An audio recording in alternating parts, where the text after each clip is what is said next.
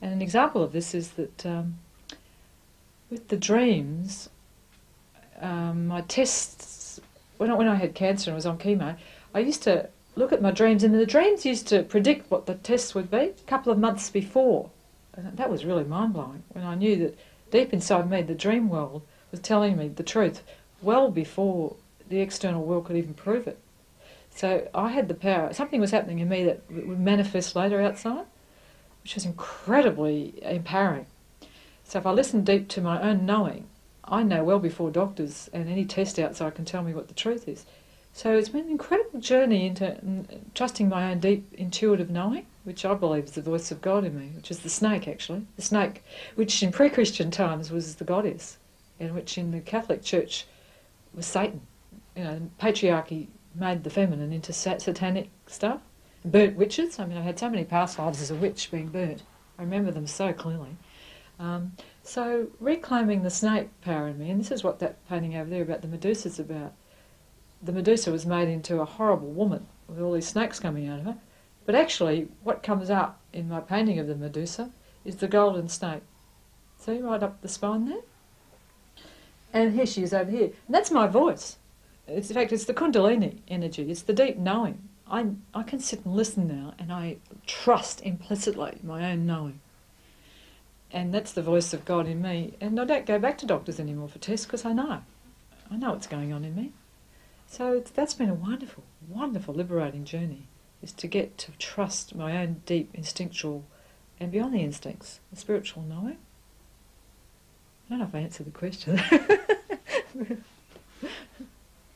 It was about artworks being significant to you. It sounds like the goddess artworks were very black as well as the other. The black art, yeah. The black art. The agony and the ecstasy. The ecstasy, the ecstatic goddess. So does that cover the range? Well, yeah, the art was, the big 6-foot paintings. I actually I rewrote the Bible according to woman, for me. The first paintings I did were Genesis, the 7 days of creation according to the goddess. And they were very different to the male god. They were all about love and change and cycles and joy and weeping, the feminine, cyclical. And then I did the resurrection, which is, I'll show you, beautiful painting of the resurrection. The goddess being resurrected. And then, very Christian stuff. And then the ascension of the goddess into heaven. So she's the queen. I'm a queen. We all are. Men are all kings too, re-owning the queen in me. And the other one was the black goddess birthing me, which was very, very important to me, being born spiritually. I die to be reborn. That's one of my favourite pieces, actually. And that took me, each of those took me about 9 months, interestingly enough, to birth and the big black canvases. And then there's that one of the Medusa, which is about my finally coming to terms with dying physically and being reborn. Yeah. So the art, the goddesses. It's interesting. When I first started painting, my body was quite masculine. I used to have big shoulders and powerful. And I actually got a mirror. In fact, that's the mirror. I stood in front of that mirror and painted myself in the nude, which is why they're in the nude. So I actually could really understand my body and my psyche and get the feedback. And they're actually very feminine, powerful, but a different type of power. Not about external power over, about owning my inner power. The power to heal and love, actually. It's about the power to love, feminine power, which is really what I've claimed back, is about love. It's all about love, actually. And re-owning my body and actually loving it, and loving its power to make love and be loving. Sexuality's changed a lot with me too. It's beautiful. It's very different. It's really up here, heart chakra stuff, as well as genital, and up, goes right up now, tantric type of sex. So it's been a wonderful journey into love, I guess, if I had to sum up the whole thing. And the art depicts that, I hope. Going into the shadow, going into the agony, and reclaiming in the blackness. It had to go into the darkness to bring out the light. And that's why the paintings are often on the dark. When I'm in agony, I usually paint on a black canvas, and what comes out of it is the gold, is out into the dark, into the shadow, as Jung would say. You find the light and bring that out to consciousness. And with that is incredible joy.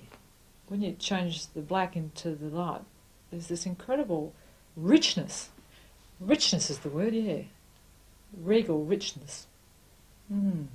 That's where art helped me a lot. Because the journey's all done in pictures and I can see it. Sounds like the journey impacted on your life. Oh, yes. What would you say were the most significant challenges you faced during the course of your illness? Well, the biggest one by far was facing the fact I was going to die. I mean, that was really very difficult. I was very attached to this body. And whenever the cancer cells would go up, I go into quite a severe depression for quite a while. And the cancer came and went for a while, and that was awful. Because when it used to come back, I used to go into despair. And actually into the deepest despair would come the greatest pieces of gold. Not that I knew that at the time, but I do now.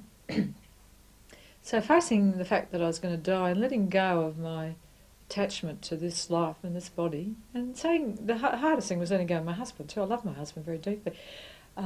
So, you know, having to leave him was and my children was very, very painful because I prepared to die.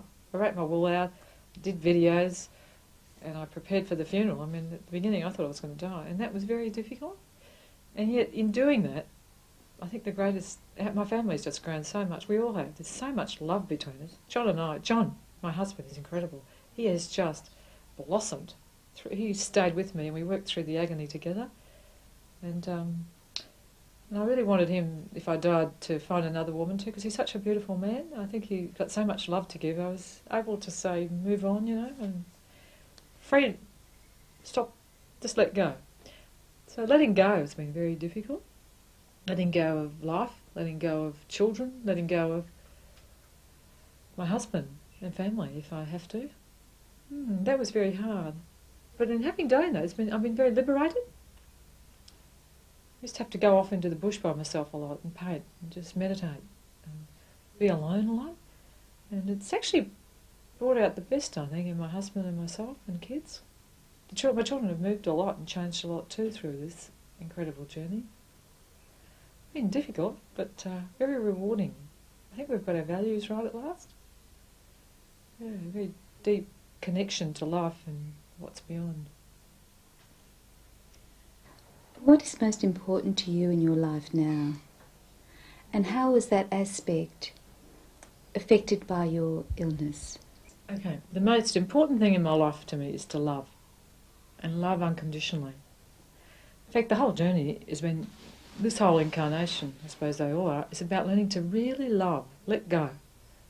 Okay? Face the parts of myself that I hated. I mean, I had a lot of self-hatred. I mean, I'd interjected so much abuse and stuff in my upbringing.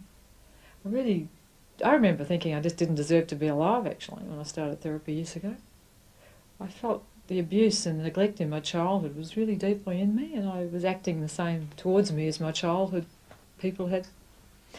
So learning to love myself has been the journey, and I mean, that's the meaning of my life, is to love very, very deeply every part of me, the darkness, you know, and when I get confronted now with something in me that needs loving more, instead of getting depressed or angry at people, I thank them and go away and work on it.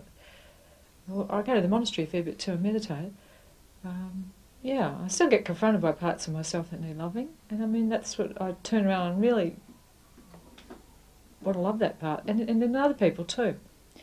So loving is what it's all about, opening my heart to every bit of life, every bit, and to every person too, seeing the best in them, and not fighting back at people. I mean, not letting them abuse me, but trying to understand other people's pain rather than seeing them as obnoxious. If somebody's obnoxious, I try to see into their pain and love them.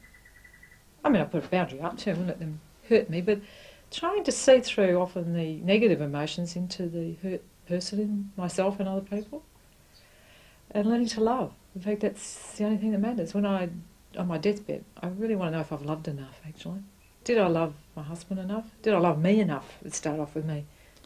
Did I love life enough? Did I give it everything I've got? So that's what it's all about.